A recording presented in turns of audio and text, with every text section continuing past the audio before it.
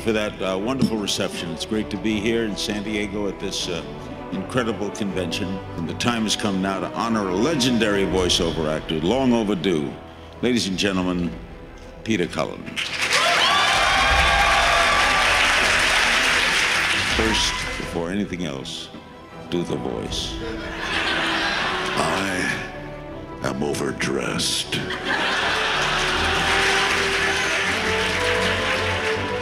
What this audience would be most interested in, obviously. Let's talk about Optimus. There you go.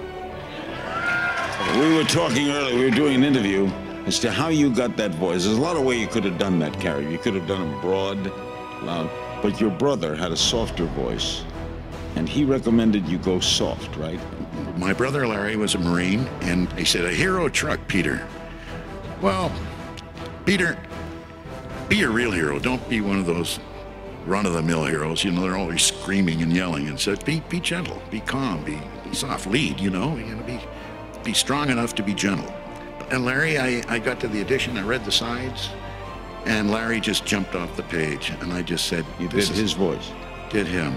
And just the way he would be calm. He could get it done with a look in his eye, and just by saying, you know, if I had, you know, taken his baseball glove or something, he could just look at me and say, Peter, put it back. Many people consider Optimus Prime a father figure. What do you make of what the public thinks of him?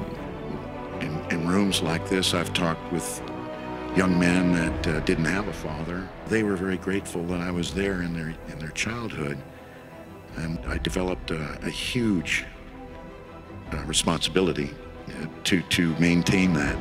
We're going to take questions, and I'll interpose some questions as well. We have a microphone in the middle. I just wanted to say you've had such a big effect on my life, and thank you.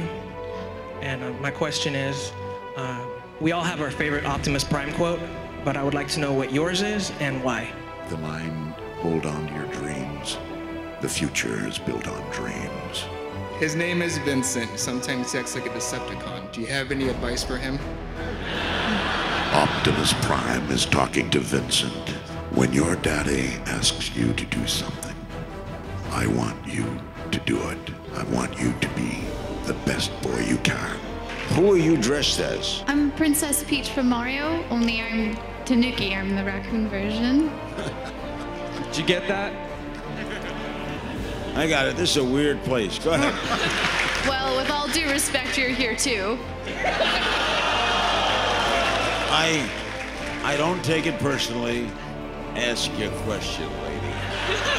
So with each different series, the characters seem to be a little different. Is Optimus always the same Optimus to you, or does he differ like from G1 Optimus to now Transformers Prime Optimus, or is he always the same to you? He's the same. He will always be the same as long as I am Optimus Prime. I will never do anything else.